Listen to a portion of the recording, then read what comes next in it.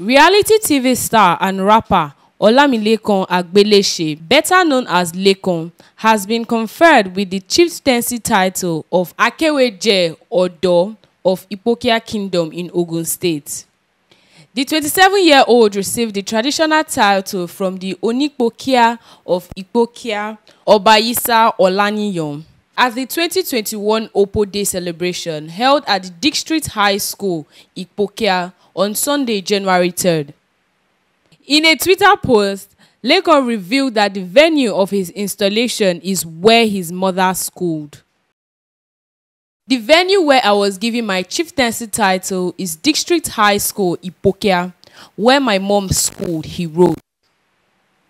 The Ipokia during the title installation said Laycon as an Ipokia indigene truly deserved the title of Akeweje. Speaking about Laycon, Oba Olaniyan described him as a good ambassador to Ipokia and a positive inspiration to all Nigerian youths. Laycon on his part thanked the monarch, indigenes of Ipokia, and all Nigerians for standing by him throughout his stay at the Big Brother Naija house. He promised to stand by the youths and everything that they would contribute to their development. Laycon, a 2016 philosophy graduate of the University of Lagos, won the 5th season of Big Brother Naija tagged Lockdown in 2020.